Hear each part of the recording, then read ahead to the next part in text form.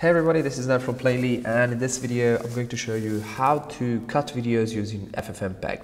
So even though I'm an ex-motion designer and my first thought to anything related to video is to open up After Effects or Premiere Pro, cutting videos with FFmpeg is like 100 times better because I don't have to open a very slow video editing tool which has to re-render the video and then give me my cut. I can just pass my video to FFmpeg, tell FFmpeg what are the parameters, and it will be done 100 times faster. So okay, let's see how to actually do this. Okay, and I'll start with FFmpeg and then SS, which will signify the in point of the cut. In our case, I'd like that to be 5 seconds, and the format of this is seconds, minutes, and hours. You can also use just like plain seconds, but I love using these precise timestamps because they give me like a clearer view of what I'm actually doing. So the first parameter is add your in point of the cut, then add your input video, which in my case is video 1, and then add your out point of the cut, and you'll do that by adding a to parameter and then telling FFmpeg what is the out point of that cut. And in this case, I want to say, okay, FFmpeg, go and find the 5th second and then cut 10 seconds from that 5th second. Okay, so the result should be a 10-second video starting at second 5 of my input video. And then I only have to add my output video name, which in this case will be video 1 cut.mp4, and then just pressing enter. You'll see that FFmpeg is actually doing its thing. Alright, FFmpeg is done, and if I check my output video, I can see that I got a 10-second video starting at video 5, so all good.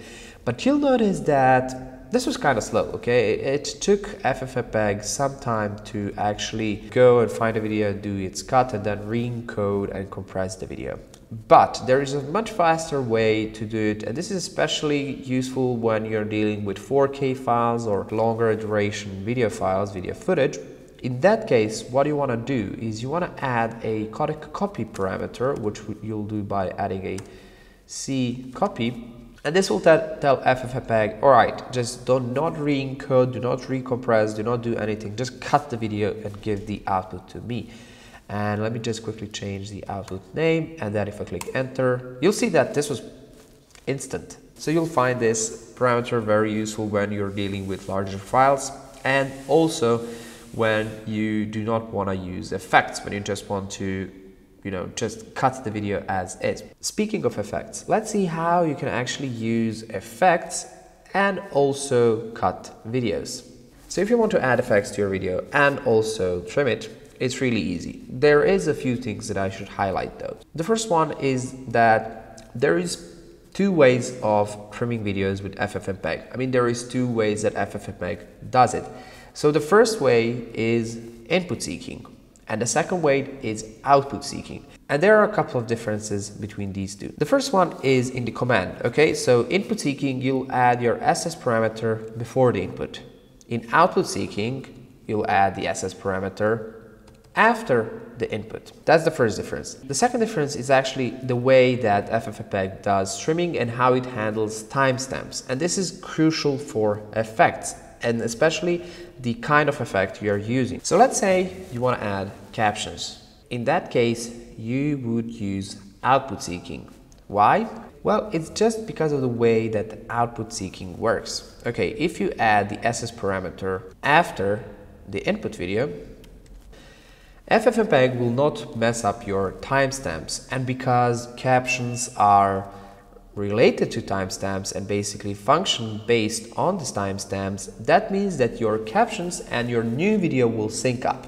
Because when you're using output seeking, FFmpeg will first take your video, then add the effects, and then cut the video. And this means that your captions will sync up.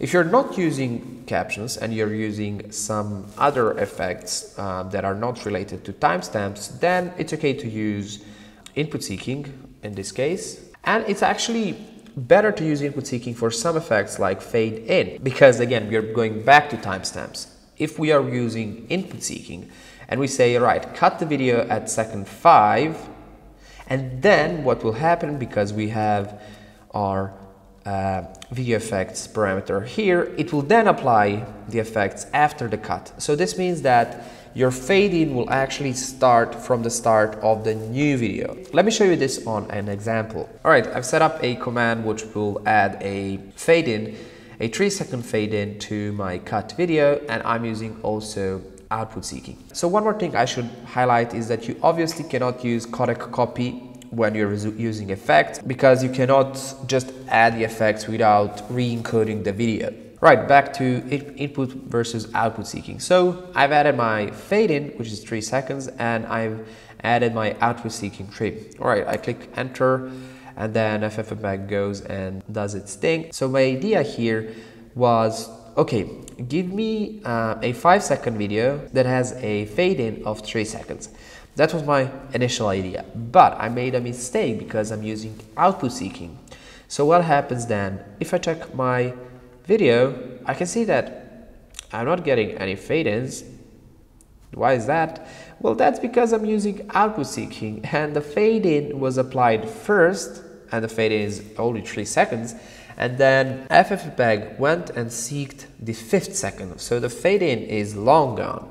All right, so let's do it one more time, but do it in a proper way. I'm just going to find the command I typed in earlier.